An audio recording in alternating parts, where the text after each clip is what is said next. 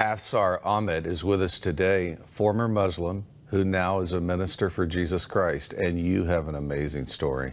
Thank you. Thank you for having me. Now, I read the whole thing and it just kind of really captivated me, but tell us about the steps and how difficult it was with your own family along the way. Well, I was born and bred in England. My mother is an English Christian. My father is from Pakistan. He's a Muslim.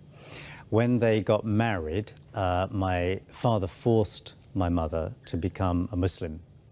But in response to this, she prayed that one of her sons would become a Christian. So I always start my testimony there because I really believe that God answered that prayer, you see.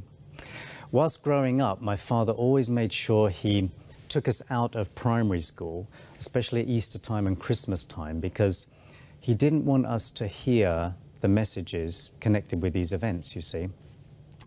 In secondary school, I made a cross in metal workshop, painted it silver, kept it in my handkerchief. If you would ask me why I did this, I have no idea why I did it.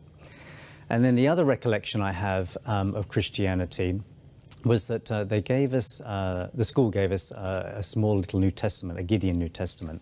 I didn't read it, but I just simply carved a cross on the front of it, and I kept it in my bedroom.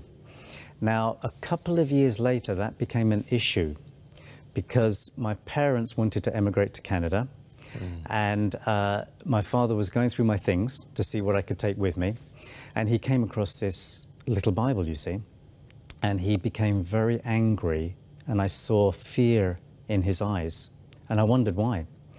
So he asked me where I got this little New Testament, and I said, well, they gave it to us at school, and he told me to throw it away. So I said, no, I want to take that with me to Canada. And he was very angry, and I saw a lot of fear in his eyes. And it's ironic because his fear and his anger became the trigger for my search into Christianity. And when we came over here, I began meeting Christians. I had got into trouble in England, and for the first time in my life, I looked upwards towards God, and I asked him to get me out of trouble. And I did get out of trouble, and to thank the God, I began saying the Lord's Prayer as they taught us in school. And when I came over here, I began meeting Christians. Now, this was when I was 15 years old in the 1970s. And in those days, the Christians used to wear badges with I found it. I don't know if you remember that. Yeah, Campus Crusade. Okay, all right, I didn't know that. Yeah. But I think the idea was that unsuspecting people would ask these Christians what they found, and they would come scooting over and share the gospel. So the Christians shared with me that I could have a personal relationship with God through Jesus. Now, when I heard that, I was shocked, because as a Muslim, I was always taught that Allah is unique and distant. He has no associates, he has no partners. And there's no assurance that you go to heaven. In the main, no. No. Only Allah knows. Exactly. I've had many cabs tell me that. Yes, exactly. He's the one that decides who goes to heaven and who goes to hell. So when they shared the message of Jesus with me, I rejected it because I could not believe that somebody could have a personal relationship with God through Jesus. I mean, you couldn't even, have a very distant relationship with Allah. Never mind a relationship, never mind a personal relationship. So I rejected it. And my brother and I applied to a government-sponsored farming program. We were accepted along with about 40 others.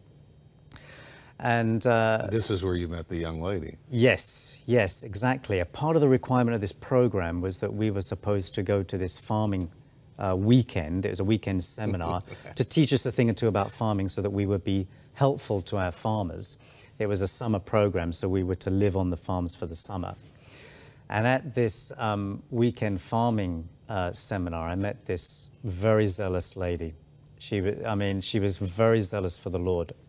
And she shared the gospel with me, and I said, I'm sorry, but I cannot believe that. And she kept on sharing, even during the lessons. And I said, at one point, I said, we're not going to learn much about our lessons, but she didn't take a blind bit of notice, but simply carried on sharing with me the gospel. So it got to a point where she said, all right, she said, I'm going to prove to you that my God is a real God. Now, I don't say that, and I would have to say I was intrigued by what she said. So I said to her, I said, how are you going to do this? And she said, well, I'm going to demonstrate for you an answered prayer based on my personal relationship with God. So I said, what prayer? And she said, I'm going to pray that you go on a farm where they're all born-again Christians. And she actually said this. She said, and where you get the gospel rammed down your throat for 2 solid months. I immediately said... I love this part of the story. Yeah. I immediately said to her, I said, Allah is not going to answer that prayer. I was angry because I said to her, I said, we do not tell Allah what to do. He tells us what to do. It's the other way around. Right. So she said, I believe that God will answer that prayer. And we were arguing all the way until we left the seminar. So I went home and I packed a little suitcase. My father dropped me off at this farm. I went to the door, I knocked on the door, and this tall, thin Dutch-Canadian gentleman named Jerry, a lovely man, who answered the door. He was just about to introduce himself when I noticed behind him what I thought was a painting of Jesus, because the man in the painting had a halo on his head. So as he was just about to introduce himself, I said, hold it. I said, is that a painting of Jesus behind you? And he said, yes. My heart began to beat a little faster. And so I said, are you a Christian full of light or something? And he said, I'm a born-again Christian. So I said, do you have a family? And he said, I have a wife and 3 daughters. Oh, this is great. And I said, is your wife born again? And he said, yes. And I said, daughter number 1? And he said, she's a born-again Christian. I said, daughter number 2? And he said, she's a born-again Christian. And then he said, and then I said, don't tell me daughter number 3 is a born-again Christian. And he said, we're all born-again Christians in this house. And I mean, I cannot, I was overwhelmed. It's hard to explain how I felt, because I was overwhelmed, I was humbled, and at the same time, I couldn't work out how this young 16-year-old girl could pray to Allah and Allah answer a prayer. I'd never heard of this before in Islam. So the net effect of this was that it opened my heart to what Jerry had to share with me, the message that he had, the message that he believed, the message that he lived. And I think over the course of the summer, he won me over by 2 things. First of all, his love. He had a love which I'd never seen in Islam before. Yeah.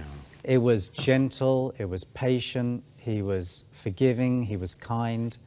And over the course of the summer, his love, the love of the Lord, just shined through his heart, through his eyes, through his speech, through his behavior. It was wonderful. I can honestly say that he's a lovely man, an absolutely lovely man. Is he still alive now? He's still alive. I just saw him a week ago. He lives in Dunville. How wonderful. A lovely man named Gerald Broadsema. I regard him as my spiritual father in the faith. And then I think he also won me over by his consistency. Yeah. He practiced what he preached. He was what we call the genuine article in England. He was consistent. He was almost a walking example of Scripture. A living example of the Word. He really was. He was, to put it in terms of what James says, he was a doer of the Word and not just a hearer only.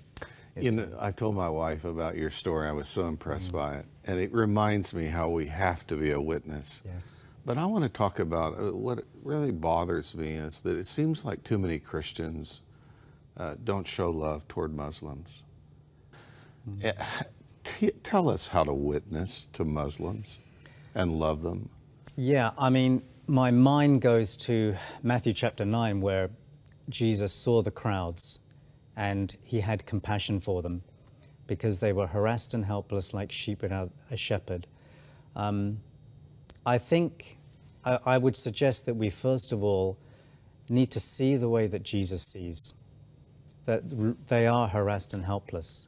They may fear God, they may worship God, They may be completely devoted to God, but the huge difference is they do not know God personally. They do not have Jesus.